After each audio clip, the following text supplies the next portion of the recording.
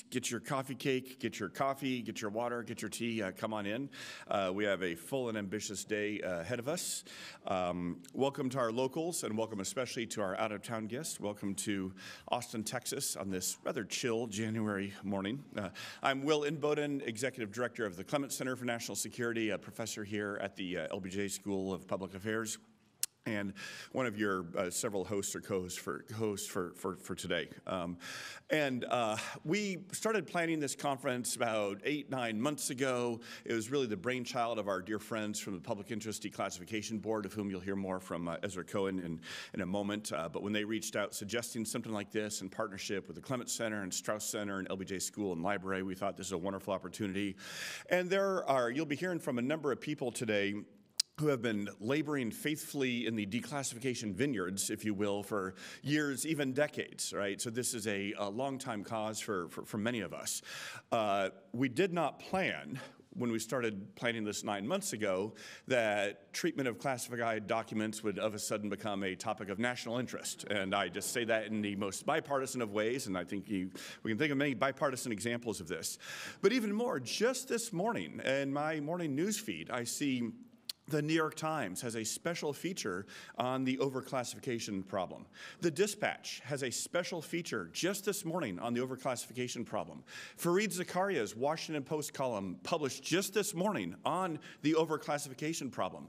Peggy Noonan's Wall Street Journal column just went live this morning on the overclassification problem. I'm not making this up. You can't orchestrate this more perfectly, right? So the eyes of the universe are upon us here in Austin, Texas.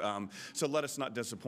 I will say that we have assembled across academia, technology, the U.S. government, the media, to be blunt, kind of the murderer's row of experts on these issues. So we've got a real treat ahead of us here.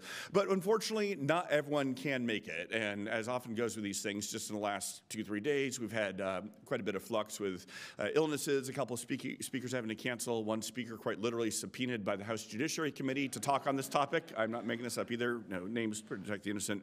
And so did want to mention a number of other thought leaders who had hoped to be with us but can't today: Deborah Pearlstein, Amy Ziegart, Una Hathaway. But we will honor them with their absence by devoting still tremendously good content for you, making interest. So I'm now going to turn it over to my friend and co-conspirator, unindicted co-conspirator, I should say, Ezra Cohen with the PIDB, and he's going to tell you a little bit more about the PIDB's work and get us underway. So Ezra, come on up. Thanks. All right.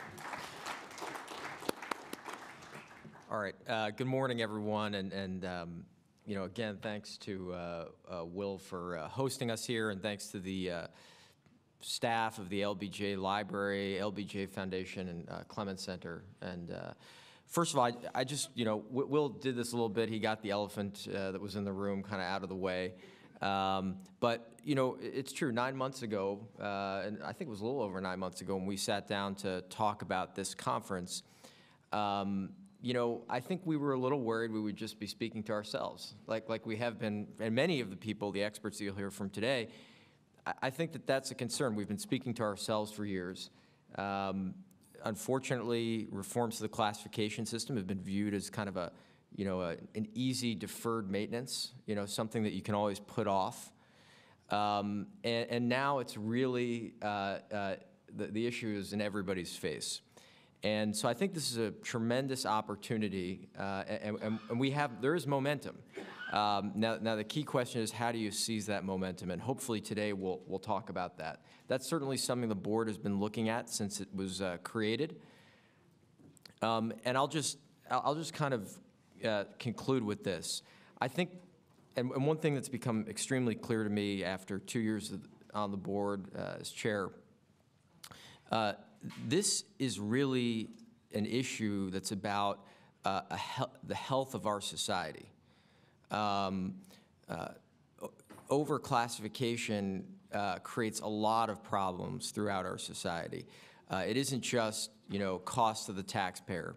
It's also this over-secrecy, this overdone secrecy, keeping the public in the dark. It means that, frankly, we have an uninformed electorate. It also means that we open the opportunity to create conspiracy theories. There are many, many examples of that, and we heard about that yesterday. And Carter asked a really good question yesterday. He's not here yet. He's on his way. He asked a great question. He said, whose documents are these? Who do these documents belong to? You know, they belong to the public. And so it's extremely important that the public, even if it's on a delayed timeline, right? Maybe it's even 75 years from now. It's extremely important that ultimately the public be able to judge and look at what the U.S. government has done. That's extremely important, and frankly, it's a unique aspect of the American system. I'd challenge you to find another country around the world that has that kind of assumption about transparency. So as bad and maybe dysfunctional our system is, we still have a really good core of value. And I think part of what I hope to get out of today and what the board hopes to get out of today is looking at ways to seize the current momentum, but also we need to explain to the American public why this isn't just an issue of finding a classified document in a place where it shouldn't be. There's a much deeper and important societal issue here. So with that, we're going to welcome up our next panel. I just want to, on behalf of the board, thank everyone for being here today. We were, again, worried that we wouldn't even be able to fill things up, but I understand the conference is oversubscribed. So I just want to thank everybody, and thank you for joining us.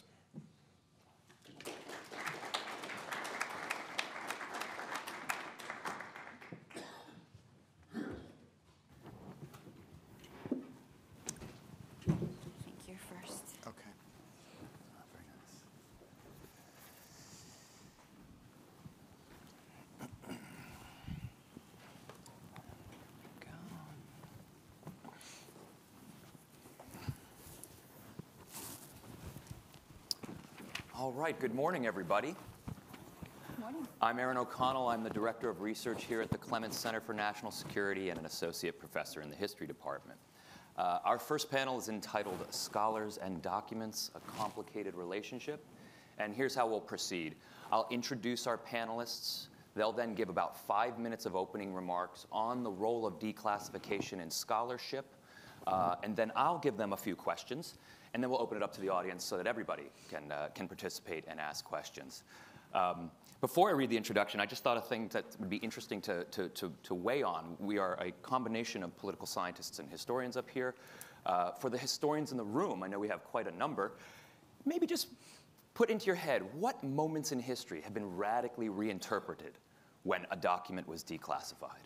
When new information came to light. Can you think of any? I have 3 or 4 in my mind, but it's a great little test to understand the importance of declassification in scholarship when you can actually think of how history was changed when the secrets became public. But that'll be later. Let's first begin with introductions and our opening remarks. Our first speaker will be Dr. James Goldgeier. He's a visiting scholar at Stanford University's Center for International Security and Cooperation, a visiting fellow at the Brookings Institution, and a professor of international relations at the School of International Service at American University, where he also served as dean from 2011 to 2017.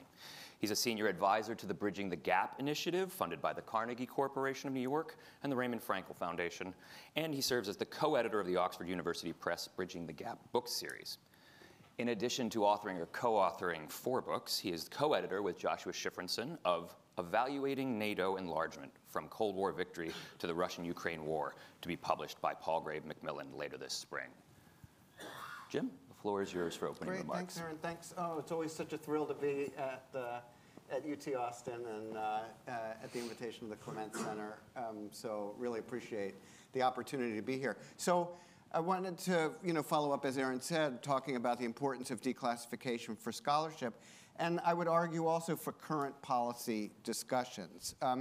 And I would just give a shout out to Professor Inboden's book, The Peacemaker, on Ronald Reagan. Truly remarkable accomplishment, the book, and how important the insights are of Reagan's role and his especially the relationship his efforts on diplomacy with the Soviet Union, which I've been going back through as I think about how we may relate to Russia in the current context.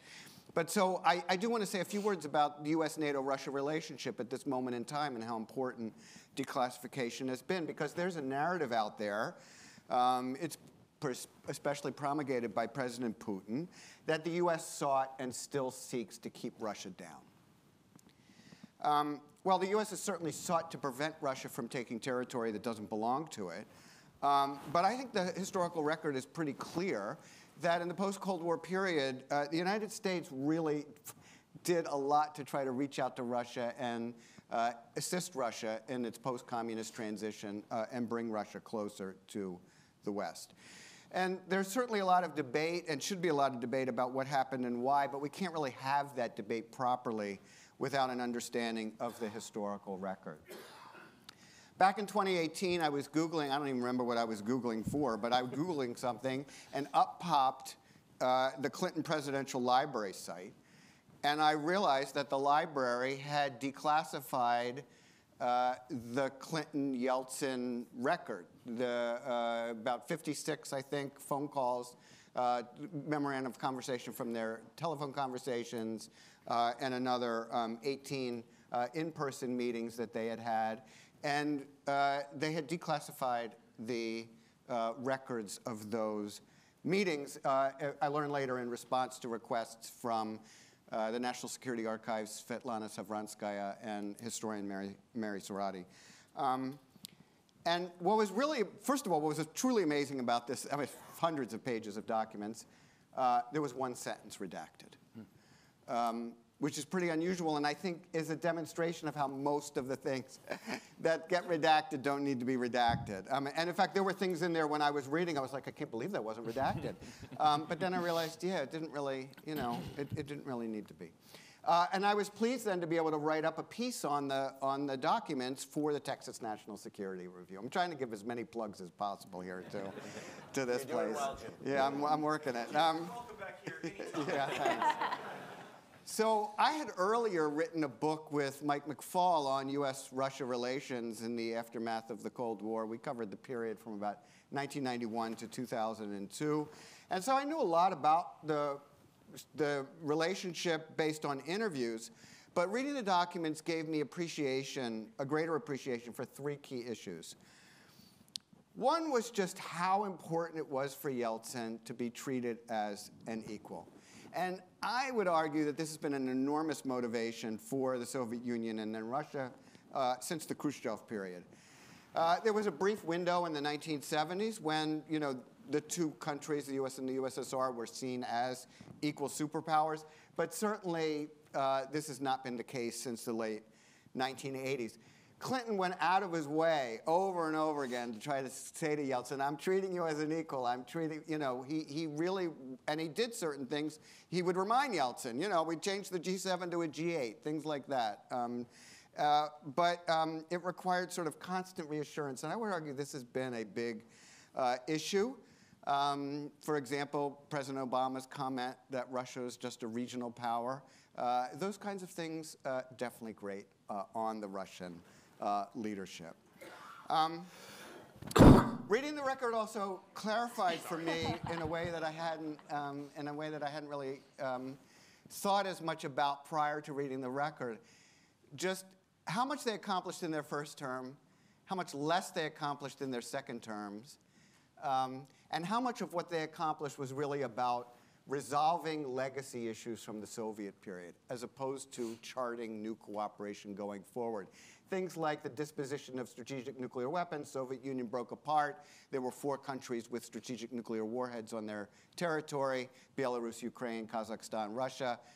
And the United States and Russia worked together so that only Russia would come out of that as a nuclear power. Certainly a bit of a controversy today, for sure. Making sure the Red Army troops were removed from the Baltics. Those kind of post-Soviet legacy issues. But for things going forward, really not as much in terms of lasting cooperation. Which brings me to NATO enlargement. Hugely debated topic. That's why we have an edited volume. Josh Schifrinson and I have very different views on NATO enlargement, have this volume coming out this spring. In my view, the United States rightly pursued this policy, and Josh isn't here to argue the opposite. And Clinton worked hard to keep this issue from harming the relationship. Russia did join the Partnership for Peace. It joined the implementation force in Bosnia after the Dayton Accords were signed, and Russia signed the NATO-Russia Founding Act.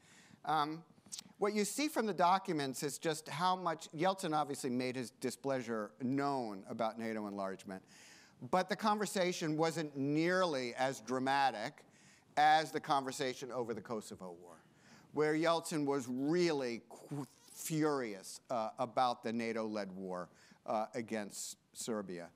And I think, you know, what I've come to appreciate since reading those and then thinking more about it is that what people miss when they complain about how much damage NATO enlargement did to the U.S.-Russia relationship is that the first two rounds, the 10 countries coming in, occurred in the shadow of much bigger concerns to the Russian government. The first three members, Poland, Hungary, Czech Republic, came in March of '99 as NATO was launching this war. The war against Kosovo was a much bigger deal for the Russians.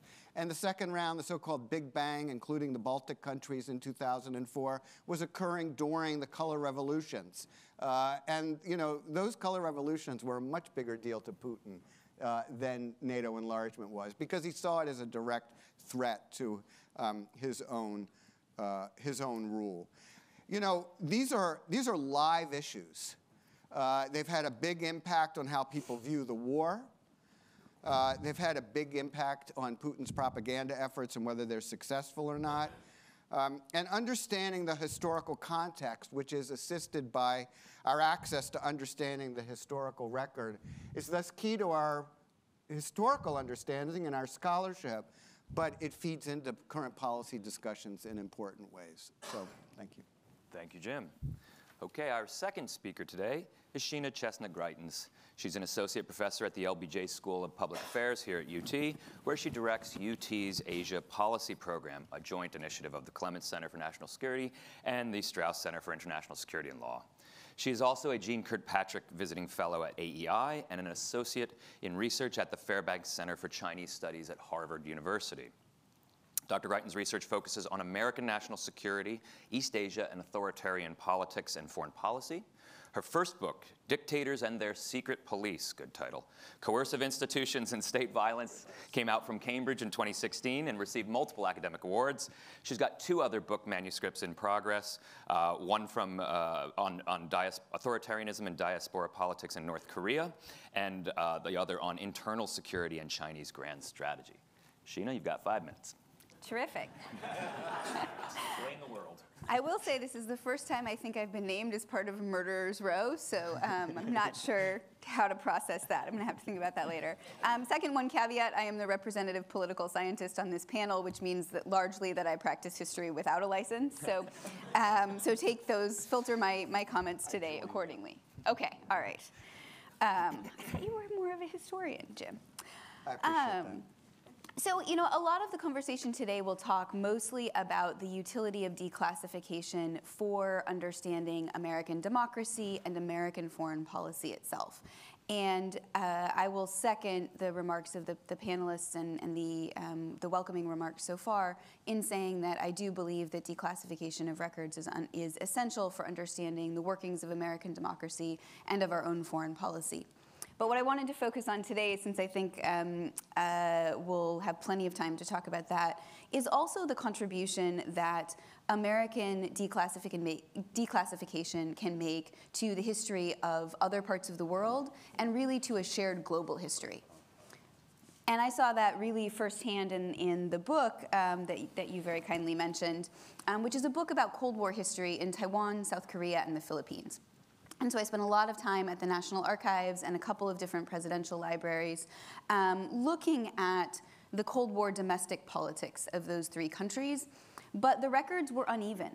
those countries were not democracies, and the declassification and records retention policies in, for example, the Philippines are still very much being debated. There are documents that remain with the armed forces of the Philippines that have not yet been transferred to any archive or library for processing, and even though they've formally been sort of turned over legally, there is no physical custody transfer, and so those records remain inaccessible to the public for scholarship. And so in the absence of some of those records, and it's also been clear that at least some of the records have been destroyed just by the climate and where they were stored, and maybe for other reasons as well over the course of decades. And so what that means is that some of the best insights we have, not only on the US alliance with each of those countries, but actually reporting on domestic developments and the history, the political history of those countries, comes from the conversations and the observations of American diplomats and American personnel who were on the ground in those countries and talking with counterparts and with members of society about those developments. And so, for example, I read really extensively through the conversations that the United States had with Chiang Kai-shek and other members of the ROC government in the late 1940s after Chiang Kai-shek and a small group of his supporters had moved to the island of Taiwan. And the United States really had very difficult conversations with him in this period about the need to get not only sort of foreign policy and what we would consider his relationship with the United States reoriented, but also really the need to much better manage the governance of Taiwan itself as the last remaining sort of territory that the KMT controlled. And that had massive effects on how Chiang Kai-shek subsequently governed Taiwan. And the book looks really at some of the effects of that shift in policy that Chiang and the KMT pursued over the course of the 1950s. So the reason that I use that example and that I stress that, I could go through similar examples from South Korea and from the Philippines as well over the course of the 50s, the 60s, the 70s, and the 80s until those countries became democracies. But just to emphasize that the United States, because it has now for so many decades had a truly global reach and impact on the world, not only has insights in declassified materials that are important for understanding our role in the world, but that are also just important in understanding developments across many regions of the world and the way that those developments interact with each other to form and constitute a global history. And I think it's really important to just understand that that there are both of those dimensions and that declassification contributes to both of those things. It is fundamentally a question and a responsibility for us as American citizens and American scholars and policymakers, but there is also a contribution that we are choosing to make toward the understanding that people can have literally around the world of their own history and of the history of the relationships between countries and actors in a global environment. The only thing I wanted to add briefly, if I have a minute to do so, is to put one small asterisk that also emerged very clearly from the historical work that I did, and to say that there's a narrow scope condition where I would continue to exert a lot of caution on the declassification process. And I mention this because in some ways I think setting those narrow scope conditions actually helps us be more permissive about declassification in other cases. And that is that in a lot of the cables I read, there were foreign sources named over and over again who were providing important information and insights to the United States and therefore to this historical record. And in non-democracies, the stakes of sharing or passing on that information can be very high, often deadly. And so I think about today how we manage a declassification process, and I know this is essential and fundamental, and Director Haynes talked about this last night, but how we, implement that process of transparency and that principle of transparency in a way that respects the safety and, frankly, the principled courage of the people who are sometimes sharing that information. Again, I identify that as a narrow scope condition because I think it makes it easier then to talk about the importance of declassifying things more broadly and of then creating that shared global history that I think the United States can offer both to ourselves and to the rest of the world. Wonderful. Thank you, I'll Dr. stop there. Greitens. Thank you. Appreciate it.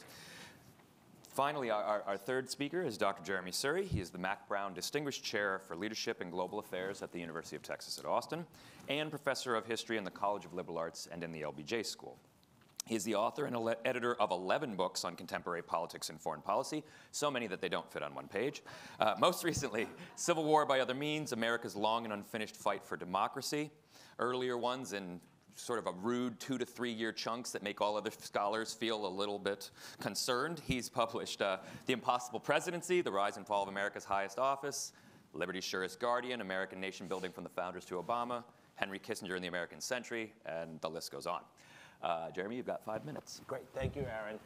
Thank you, Will, and thank you, Mark Lawrence, and others for organizing this event. It's really a pleasure to be here. A great job last night, Adam, by the way. Really wonderful way to start us out. So, as Aaron said, I'm a historian, and the first thing any historian has to say, particularly a diplomatic historian, is that the work we do wouldn't be possible if it weren't for the declassification of documents, right? This is the lifeblood of what we do, and the work that the Foreign Relations Series and the State Department Office does is so crucial. But I don't think of documents in the way I used to, and I don't think of declassification in the way I used to. As a grad student, we were always, trying to find that smoking gun document that would allow us to show that all the people who had written books on the subject were wrong. And such a document doesn't exist in most cases. There are some rare cases. Aaron will have a few. The reason declassification matters is because we want to be able to read a large stream of documents. We want to understand the broader climate of thinking. We want to understand the broader relationships as they develop. So releasing one document here and one document there, as many societies do, and as sometimes we do around certain issues, doesn't help as much as having that larger stream of documents. And I think that's really what we care about. I think there are 3 ways we can think about this, 3 reasons why more full declassification, more of a culture of declassification will be crucially important for us. First, it's the only way we can understand why decision makers do what they do. They always tell us why they think they're doing what they do, but that's not always why they do what they do. It's not conspiratorial, right? We're driven by many motivations. The mystery of history is what is it in a particular set of circumstances that drives us to think a certain way. And when we have a larger stream of documents, a larger archive of documents with more perspectives, we're able to reconstruct the thinking of decision makers. There's no other way to do that.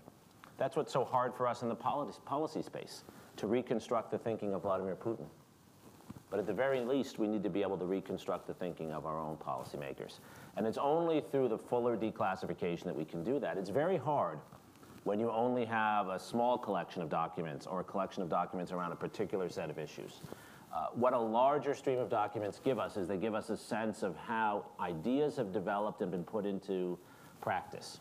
And so I think a great example of this, we're in the LBJ Presidential Library, our knowledge, our understanding of Lyndon Johnson's complex motivations as a Southern Democrat, but yet an advocate of civil rights, as a Cold Warrior, but yet someone who had his doubts about Vietnam from the start, as someone who was a confident political actor, but also living in the shadow of the Kennedy family. All of these complex issues that so many in this room have written about, these issues you can only really understand when you have a fuller sense of the documentation around decision making. And so that's one of the main reasons why we need a fuller documentary record, and we're nowhere near where we should be, in fact, if we want to reconstruct these issues. There's a second reason, which is that when we're trying to understand a foreign society that we've had long-term relations with, often the best source we have are our own sources. So if you want to understand the development of Iranian policy in the last 3, 4, 5 decades, you're not going to be able to go to the Iranian archive, everyone realizes. It's actually our record, our long, deep, extensive record of relations with Iran that is actually one of the best global sources for understanding Iranian policy. And so a fuller declassification, particularly of high-level and often sensitive interactions between our society and another society is absolutely crucial if we're ultimately going to be able to understand how that society's thinking about the world has evolved. And I would say this, and Sheena might correct me, But I think so much of what we understand about Chinese foreign policy, so much of what we understand about the ways in which China has developed as a society, as an entity, actually comes from our reading of American documents, American interactions with Chinese interlocutors of one size or one kind or another. Now, this is not an argument for only relying on American documents, but it is an argument for the ultimate value, the global value that actually American documents provide in understanding the larger policy space that we operate in. And then the third point, right, we have the importance of the documents to understanding the development of our policy. We have the importance of the documents to understanding the development of other societies' policies. The third point I'd make that I think is often forgotten in these discussions is that declassification is crucial not simply for holding particular leaders accountable, but for informing the American public about how our policy is made. And counteracting, I think, a tendency that has long existed, a tendency that goes back to the 19th century, which is to weaponize secrecy at home as well as abroad. And I'm going to cross into political territory here. I think there's been too much of that in the last few years. The use of selective release of documentation, selective leaking of information through Congress, through elsewhere, through the White House at times. The selective leaking of information, which is not a new story, but a story that has been done quite frequently or followed quite frequently in a way to try to distort current debates, to distort the way we understand how one actor or another actor has interacted with a foreign entity of one kind or another. Full declassification provides our press and our citizen body with a way to actually make fairer judgments, and it disempowers those who would try to use selective secrecy to actively distort the political environment. And I think it's the paradox of our moment that we have so much information, but so much selective use of secret information. And the best way I know of to counteract that would be to create more of a culture of openness and make it harder for individual actors, even empowered actors, to weaponize the materials that they have. I want to close on these 3 points about the breadth of documentation, getting beyond individual documents, having a broader stream of documents for understanding American thinking, foreign thinking, and our democracy, to just bring up a final point on this. And it's something that I'm saying in part because Adam is here from the historian's office, but it's really important. The Foreign Relations Series of the United States, which is a really monumental collection of documents published by our government on American foreign policy.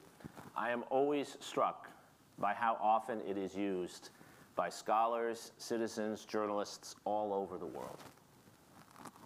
And to think about the value that provides, not just in terms of historical information, but American public diplomacy and America's image. And to think about how we could use that as more of a model for the way we think about documentation in other agencies and other parts of our government. I often ask myself, why don't we have a foreign relations series for the intelligence agencies? I kind of know the answer, but why don't we have a foreign relations series for the Defense Department, for so many other parts of our government? I do think that the openness of information is generally to our credit as a society, and the closure of information is often, even though we do have to, as you said, Sheena, we have to protect certain sources. The historian in me says the closure of information usually benefits our enemies more than it benefits ourselves. So, thank you. Thank you, Dr. Suri. Okay, I'm going to take the chair's prerogative to ask 2 questions, and then we'll open up to the audience for everyone to discuss. And I'll just ask the panelists, and feel free to weigh in on either of the 2 at any time. So the first is, basically the job of scholars is to make relevant distinctions. So let's see if we can make some relevant distinctions about this crucial issue of documents, scholarship, and the need for secrecy. So do you have a personal scorecard? How do you think we are doing managing the needs for state secrets in certain cases with the need for openness in civil society? Dr. Greitens gave us a nice early scope condition. Let's not reveal the names of overseas spies. That's a pretty good one. Are there others you might think, like, this obviously should not, even if it would be good for the public to learn about, this obviously has to be protected? So that's the first question. Personal scorecard on the balance, these 2 important imperatives. And the second is just to return to my first one, any smoking guns? Do any scholars up here or in the audience know of a moment where a document declassified changed in interpretation, caused whole books to be obsolete because the new information really definitively settled some kind of historical or policy issue? So take either one you like. If it's okay, can I go down the line? Jim, do you want to start? Or Well, sure. Happy to start. On the first one, we heard last night from Director Haynes. She says there's way too much overclassification, and that's harming. It's harming democracy because it's important for citizens to be able to know what's going on and to be able to hold their government accountable. So. I was really pleased to hear that, and also pleased to hear her call for more resources for declassification, which is critical to actually getting things declassified that may be overclassified in the first instance. It's interesting. I mentioned that when I went through the Clinton Presidential Library documents, there were moments when I was really surprised that there were things that hadn't been redacted. So I'll give you one example, and then why, then when I thought about it, I thought, this didn't need to be redacted. So one of the big issues between Clinton and Yeltsin was the issue of Russian support for the Iran nuclear reactor at Bushehr, and in general, what Russian firms were doing to support Iran in the nuclear space that might then create a problem for create support for an Iranian nuclear weapons program. And one of the features of these presidential documents, by the way, that's really important is that because you see the conversations unfold over time, it's just how important it was for each leader to make asks of the other, for the other to respond, and then in follow-up meetings for each to say, remember I said I would do this and I did that, and as a way of building trust. And one of the things that Clinton was pushing was for Yeltsin to rein in what was going on, the transfers from Russia to Iran. And so Clinton raised it at one of these meetings, and Yeltsin said, you've raised this before. I've done something about this. This isn't happening.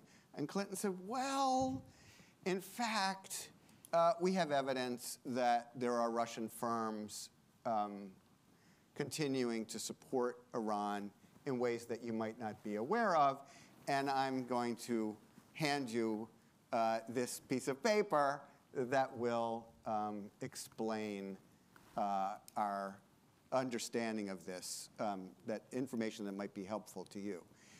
And I was like, especially because it was about a nuclear program.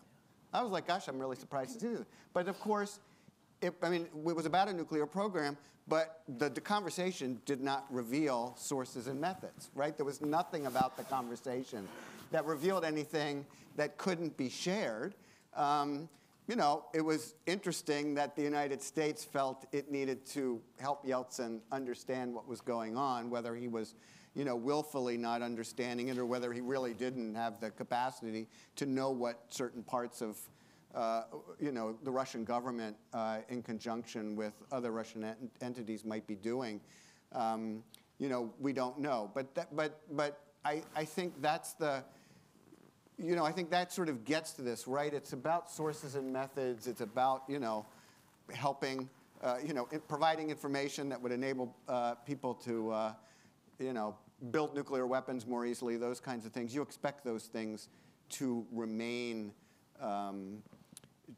out of the public view. But other things should, we should be able to discuss them and to understand them. And I think in that case, it gave us a greater understanding of both the challenges on the Russian side, the way in which the United States was pursuing something that was important to it, and, providing information to the Russian government. You could argue, that exchange is embarrassing to Yeltsin, but, there's no reason why we shouldn't know about it.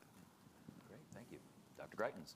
Yeah, let me take your second question first. And I can think of at least 3 instances from the field that I'm working on right now, which is Chinese history and politics, where access to information that was previously concealed has really changed our understanding of political developments inside China and China's relationships with the outside world.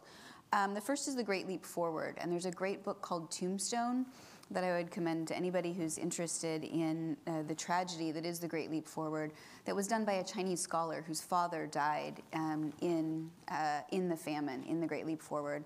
And he spent a lot of his career going around to different provincial and local archives and piecing together accounts of the impact of the famine, and tells a much more complete and really compelling story about the costs of that policy and about decision-making at various levels of the Chinese political system. And without his work, which was courageous and for which he's paid a political price, he writes that the book is a tombstone to his father, to all those who died, and potentially to himself, or for himself. It hasn't gone that far yet, but it's pretty clear that this was a risky and a costly decision for him to publish this book. It's only been published in Hong Kong and then in English language editions. But I think we have a very different understanding and much more complete understanding of that tragedy as a result of the work that he's done. The second is Tiananmen in 1989, where the opening of archives, the Chinese archives are still by and large pretty restricted. That's become even more so over the course of the past decade.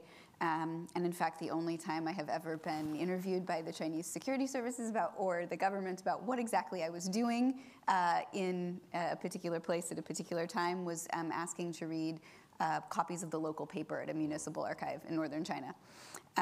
So archival research is often difficult, has become more difficult over the course of the past decade, as the party has really tried to sort of exert ownership over a particular narrative of party history. So we've been forced to rely on, for example, mirror documentation from other communist states whose archives have now been opened and understand their conversations with Chinese leaders and Chinese diplomats. And again, I think that's changed our understanding of how much global politics drove China's response to events in Tiananmen, not just sort of domestic concern about either elite or popular protest. And the third one is the Sino-Soviet split, where I think the United States had a very different understanding and really kind of missed the fundamental and complete rupture that occurred around 1960, at least for a couple of years. And had that information been more available earlier, it might have actually changed American foreign policy during that period of the Cold War in ways that are complex and very hard to predict. But we simply can't rerun the tapes of history and find out. But those are three events that I can think of that our understanding has really shifted as the result of this sort of accumulation of good historical work. In terms of how we're doing, I think there's a lot of work to do. I do think that it's important to acknowledge that email has made this problem sort of exponentially more challenging. And I know we have a panel talking about technology coming up later this morning.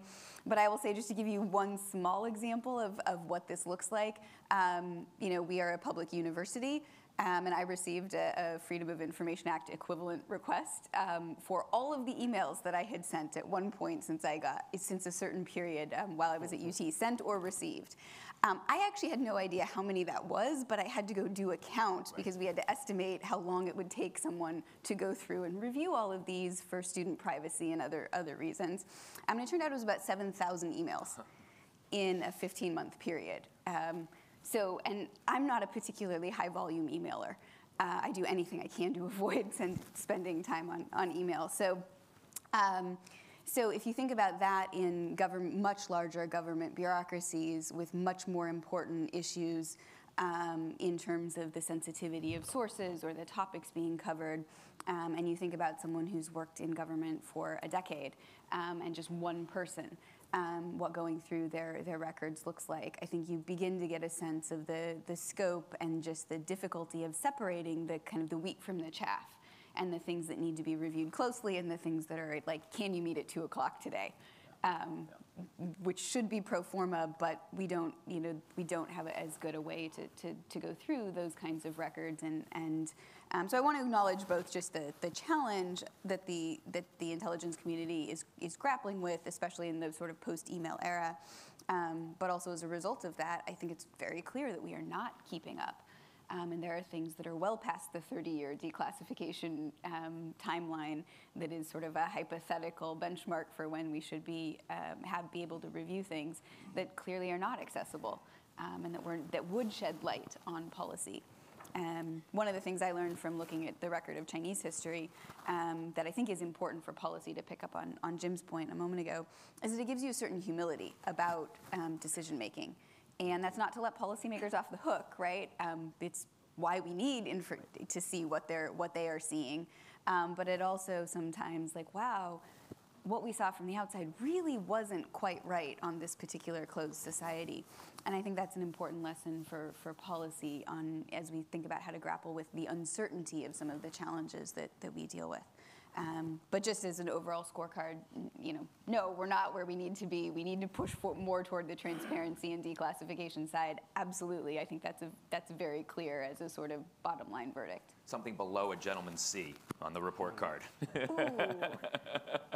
I was trying not to quantify it. Fair enough, fair enough. Dr. Suri. So when I think of smoking guns, I mean, there are the cases, Aaron and I were talking about this before, the Venona documents, which of course did change the way we see Alger Hiss, or the way some people see figures like Alger Hiss and others.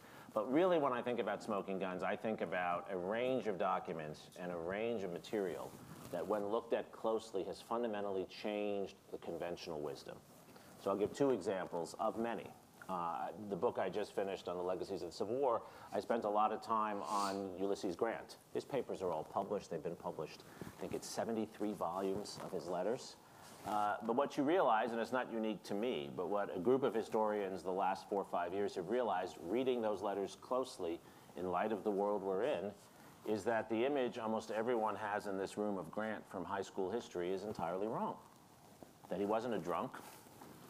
He wasn't someone who, in the White House, was dominated by corruption, but actually cared very deeply about civil rights. It still doesn't change his failures as a president, but it changes the ways you think about the presidency, the modern presidency evolving, because here you have a president who wants to do the right things.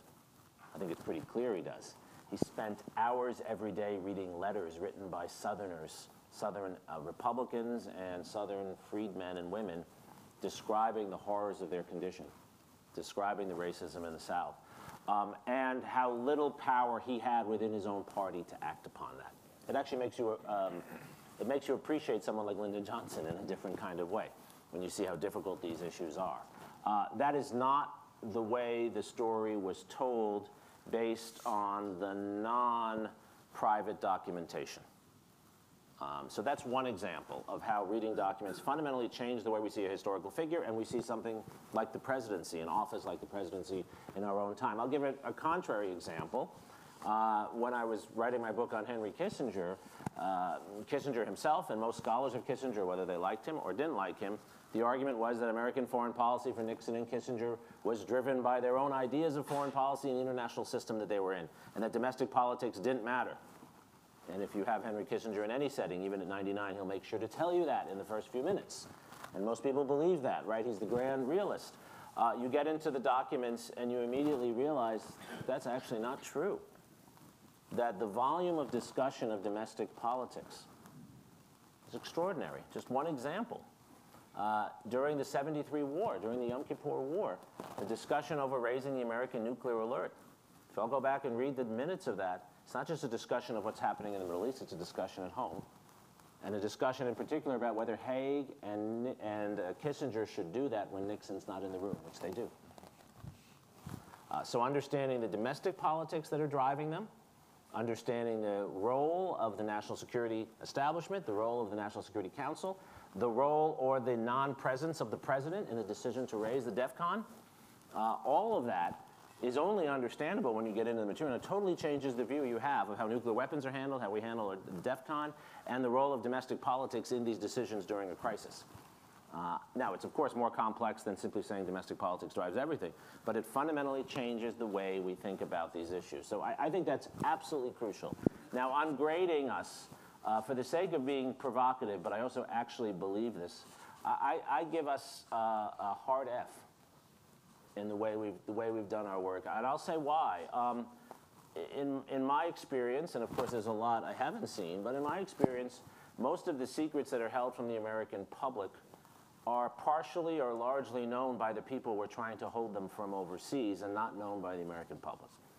And there's a reverse ordering to this, right? The Manhattan Project is only one of many examples of this. But time and again, I'm struck in the archive by how much our adversaries know, how much they pick up, and how little the public knows. One example of this, one of many examples that I wrote about years ago. In 1969, Nixon and Kissinger decide that in order to put pressure on the Soviets, they're going to undertake a number of maneuvers to try to pressure the Soviets to think that the United States might be considering some kind of nuclear action. This is Kissinger's madman theory, to try to get the Soviets to help get us out of Vietnam. If you look carefully at East German documents, which actually recount what's going on in the Soviet Union, the Soviets know exactly what's going on. The American public knows none of it. And in fact, it's misconstrued in the press. This is one of many cases, right, where secrecy empowers the adversary rather than empowering us. And back to my point from before, I worry often that we are using secrecy to empower one political actor or another in our country rather than national security, and national security is being used as an excuse. And I wish that the DNI had talked more about that last night. Again, I'm not a cynic. I'm not arguing that this is what's driving most of classification, but I am arguing that this is a necessary symptom of an over-classification process that allows that behavior. And until we change that, you know, for me, we're in the F space. Great. Maybe I'm a tough grader. I don't know. Thanks. Thank you. All right, we're going to move to audience questions. Jim has one retort you wanted to make. Is that so? Yeah, I just had one thing I wanted to say, and I think it sort of follows up from things Jeremy's been talking about, and Sheena too. This on the smoking gun issue, because I think, I mean, it's an important question, but I think what going through major document collections give you is big picture understandings, and I think that's more important than any particular document, any particular sort of smoking gun. Just to give you an example, I once went through for a book I was working on, Clinton's National Security Advisor Anthony Lake, his declassified papers, his classified papers, which didn't have access to, but his declassified papers are housed at the Library of Congress. And I went through the collection and all these small little note cards, with this very difficult to read handwriting. Don't feel sorry for me, but it was kind of a challenge to go through. But what it gave me was he was spending almost all of his time on Haiti, Bosnia, Somalia. Those were three big crises of the first Clinton term. And as I read through, and I kept going through Haiti, Bosnia, Somalia, I was like, where the heck are Russia and China? Like, these are the big things he should be dealing with. But of course, it was these crises and the importance of them politically that led him to spend, note card after note card on those three issues. And I think sort of being able to get that kind of big picture understanding and then thinking about what the implications are when you're thinking about what's really important long term for the United States and its foreign policy, comes from being able to go through a collection like that. Thank you so much, Jim. Okay, folks, we're moving to audience questions. I'm looking at our organizers here. We want them coming to the central mics, I assume. So if you have a question, please come up. Please identify yourself as we're recording this. And let me just remind our wonderful audience that questions end in question marks. They do not end in ellipses. They do not end in commas or even exclamation points. So can we have questions from the audience, please? Thank you so much. If you'd like to ask a question, please step up to the microphone and identify yourself. Good morning. Alex Howard, here from DC, but this will not be a question as a comment or vice versa. One of the things that you can now do at FOIA.gov is see what the oldest requests are. And there's supposed to be a 25-year sunset that was put in 2016. That's not working quite yet. One of the things you can also see is presidential libraries go back to FDR, but before that, not so much. So this is the scholar panel. You mentioned a 75-year window. At what point should we expect the US government to be fully open and transparent about what was happening in the 18th century or the 19th century or the 20th century, since we're now amazingly 23 years into this new one. Like, where does that balance get set? Can you go back and get historical materials that tell us, you mentioned Grant, right, but his predecessors, or what was happening in Reconstruction, which seems to me to be a really important part of our history to understand right now? I agree. Can you go back and get that information and get that? Because my sense is that that is not the case. And there's still quite a bit that's classified from those centuries that would inform what's happening today. And if so, what should we be doing about that? I mean, as scholars, you think about how history informs the present. Thank you for that. Do we have oldest documents not declassified? Is that something that we should be tracking as a nation? And if so, do we need a commission? Do we need an extra body? Does the PIDB need a lot of money? Is this a DARPA issue? Like, what should we do about getting the historical record from a long time ago? Because I know I'd like to see those things. And there doesn't seem to be a lot of national security issues from understanding what Lincoln was really thinking, as well as Mr. Spielberg tried to dramatize that. So thank you. Thank you for your question. So I'll just say, I agree 100%. There are a lot of documents, really not too many from the 19th century, but there are a lot of documents, for example, World War I, World War II era that still remain classified, things I'm sure I don't know about, the others in the audience know more about. But I think the problem is fundamentally that the presumption is against declassification. We need a system where there's an automatic, really, I know it's in the legislation, but really where there's an automatic declassification that occurs unless there's a reason to classify, to keep something classified. Before it was said that, you know, we're the only society that's open about its documents in this way, well, we are remarkably open, we deserve praise, but Germany and Britain, I would say, have a much better system and are more open, I'm sorry to say. Because there's a presumption. You go to the Bundesarchiv and anything is 25 years or older, and the presumption is that it's open.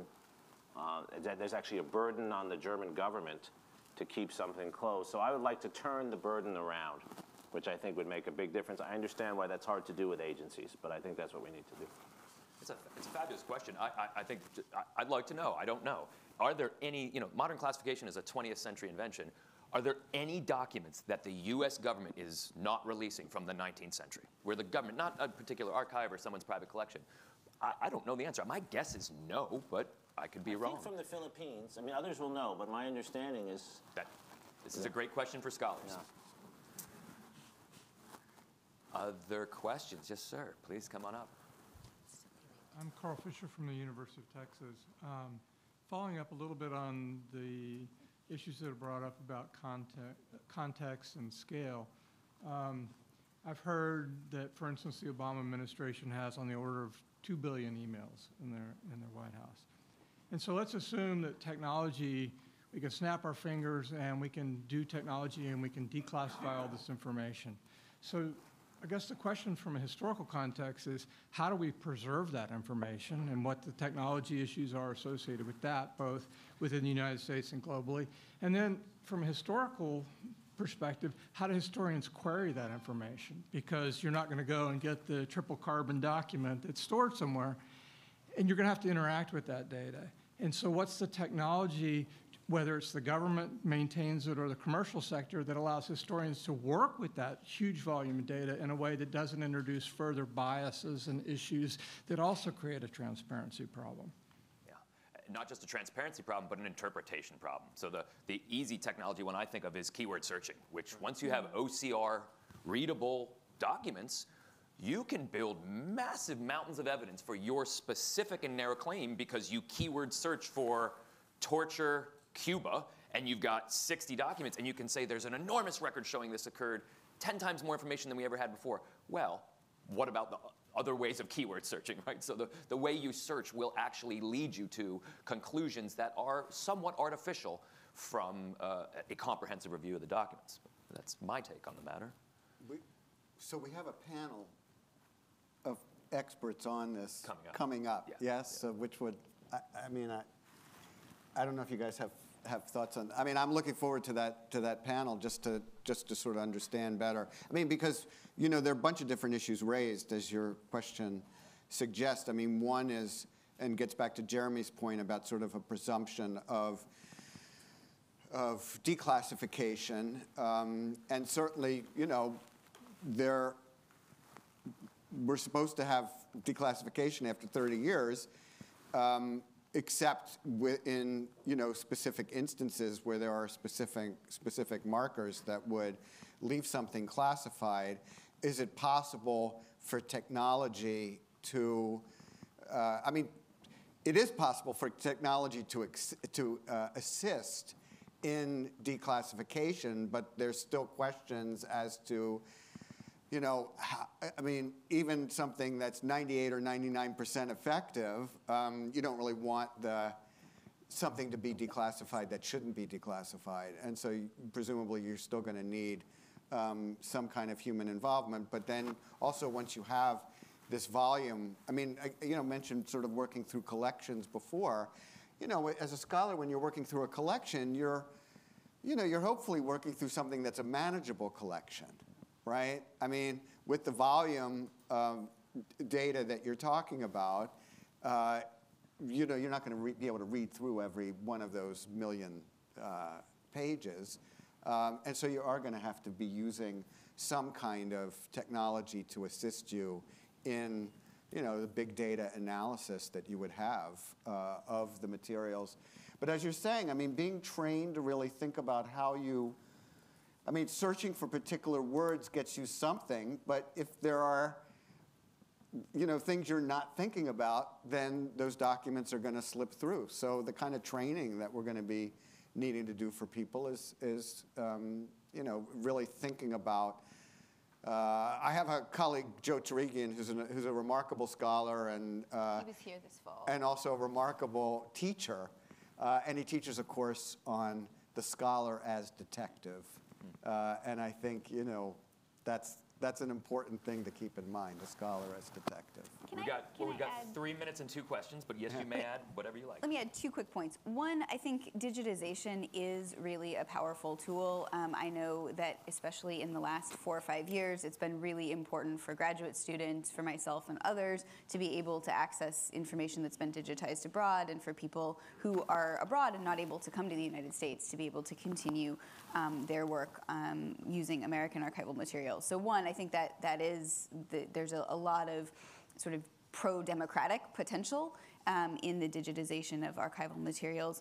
But 2, I do worry about this issue that, in a 2 billion email sort of cache, that keyword searching enables people to look only for confirmatory evidence. And we spend so much time training students to look not only for information that would confirm their hypotheses, but disconfirm.